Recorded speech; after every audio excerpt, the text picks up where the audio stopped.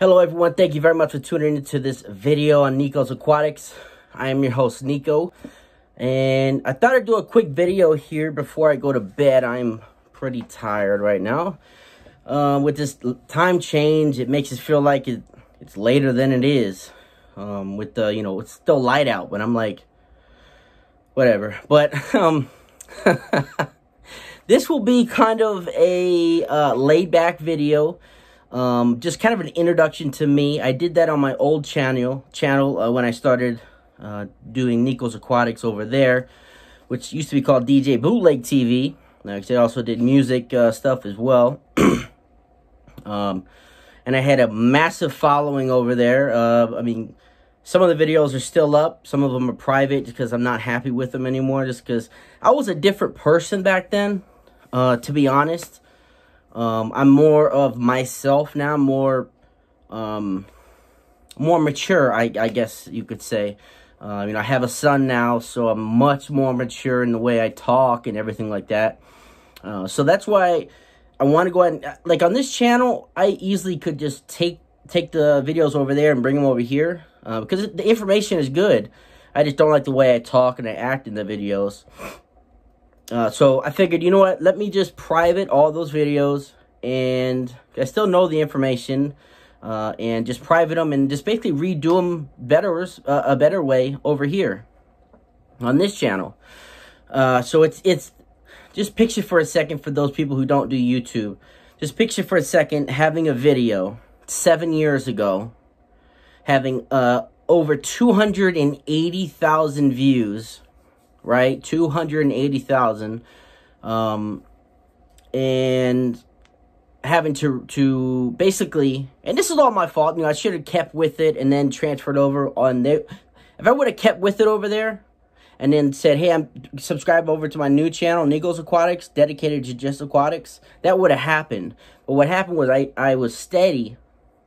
I was steady for a good, probably 2-3 years. There was no fish tank stuff coming, and then every time I would post a video, because I got more into politics, and started my website realnse.com, and I kind of pushed that in the back burner. I've always had at least one tank, and we'll get over to that in just a second.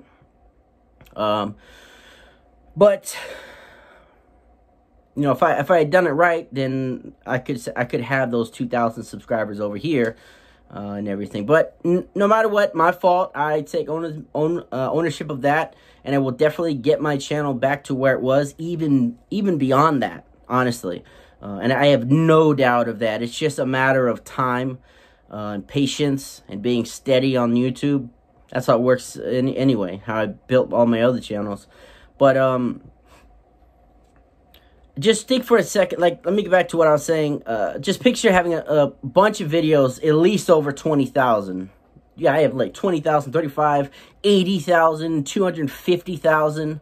It's like, whoa. So, I mean, it keeps going too, man.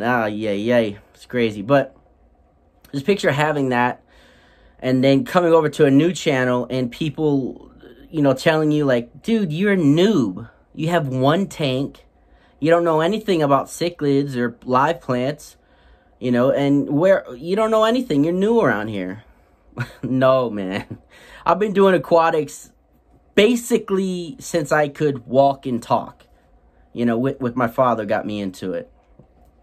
So, and I've been going to my LFS, my local fish store, since I was a kid, and I just visited him today. Shop's still going strong. He's nice. I fucking love him, man. I went in there today, and I didn't really need anything, but I want to support the business because of all the coronavirus shit going on. I know a lot of people aren't coming in, so I just picked up a couple shrimp and a couple autos that I needed, just to kind of give him some support during all this, because he always gives me great deals anyway. So, and if you're in Tampa, it's Westside Pets and Aquariums.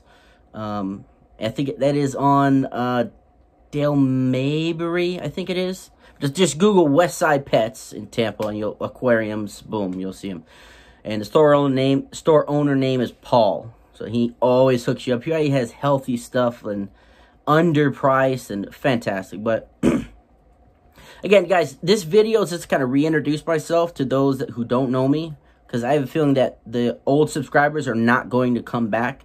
So I'm treating this as if I am talking to you, a new viewer. Whoever's watching this, thank you again. I appreciate that. Aquatics is my passion. My passion that I love in my heart first, besides, you know, God and my son, is aquatics. I absolutely love fish tanks.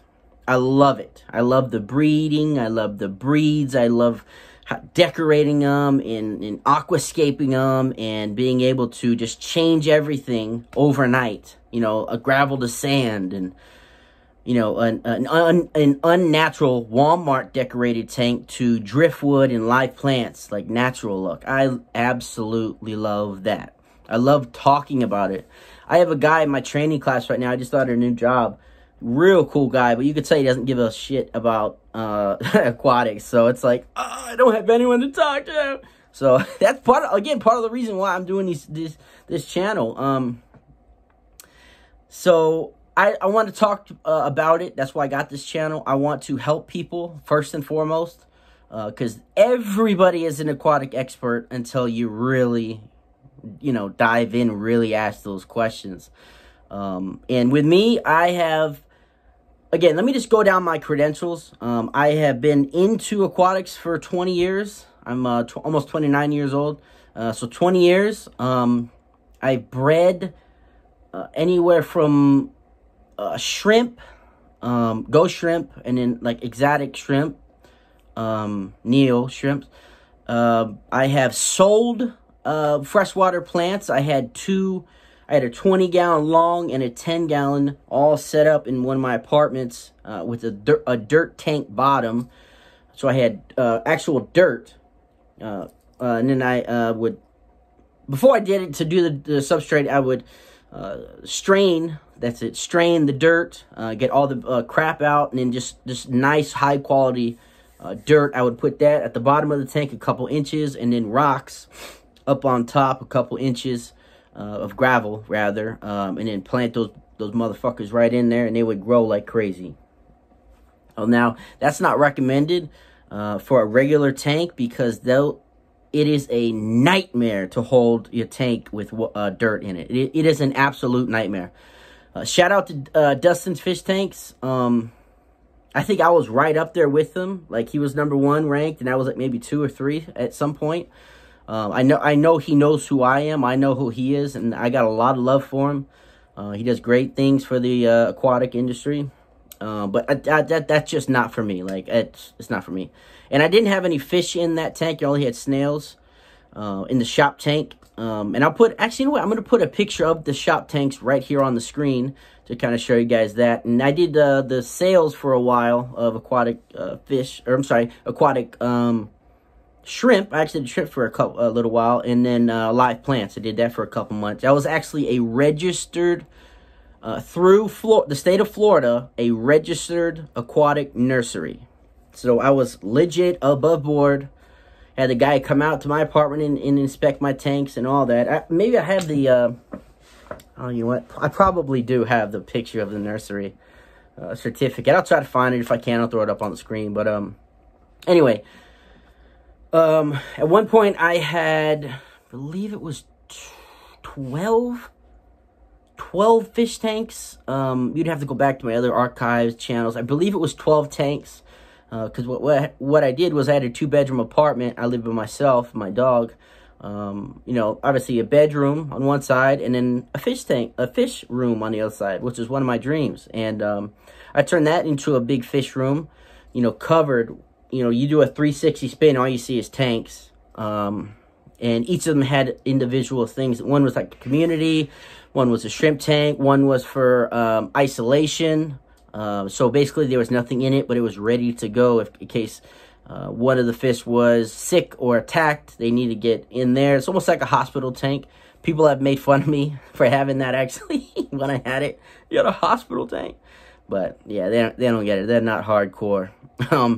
And I had like a cichlid tank where I was breeding convict cichlids. And a 30-gallon tall that had, like, I don't know, 12 or 15 convict cichlids in in there to breed. That were bred, and they were in there to grow, stay out isolated and just grow. I also had a Gourami tank. Gouramis are one of my favorite fish because they're real calm, real chill. Those are cool. I had a Gourami tank, and I got this close to breeding them. And I've never had any luck breeding them. I had this close to breeding them, man. But my pride and joy is my 55-gallon African cichlid tank, Mbuna. I had mostly Mbunas in there. Gorgeous fish. And I'm going to do a video here shortly on the best tank mates for African cichlids and also best live plants for African cichlids.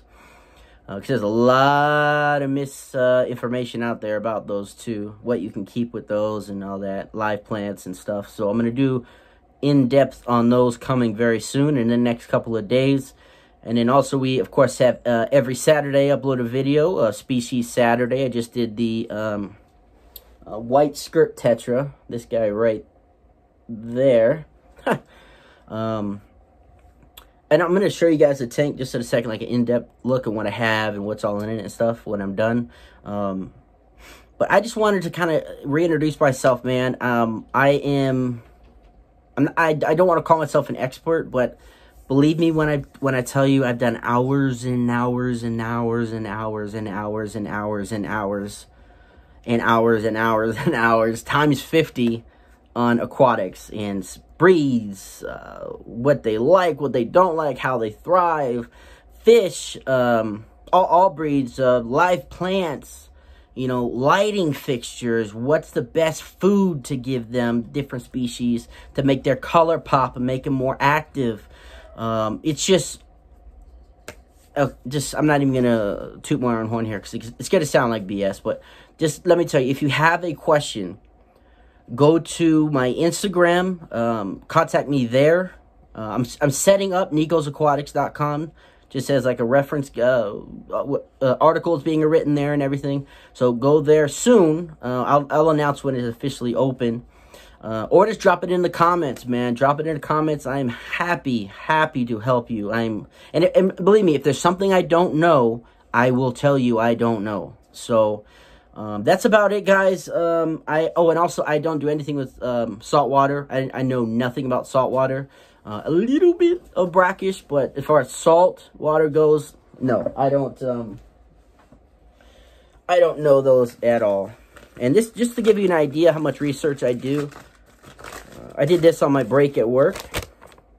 And obviously you can't read it, but this is for one video. And this isn't even all of it. This is for my next video, African cichlid